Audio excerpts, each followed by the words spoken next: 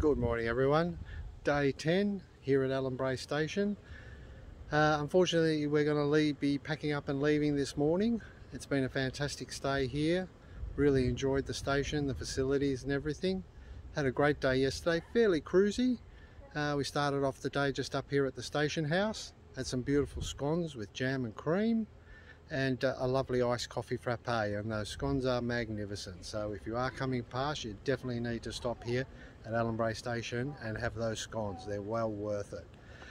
Fairly cruisy day for the rest of the day. Just had a couple of swims in the swimming holes.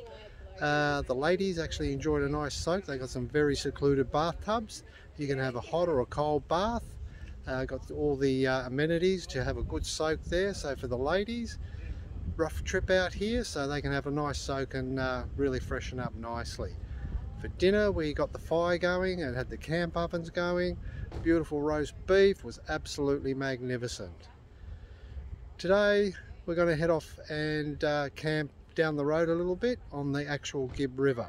So we got those wonderful corrugations and all that dust to deal with, but that's what it's like out here. It's absolutely brilliant though, and I'll keep taking those pics, so you keep having a look.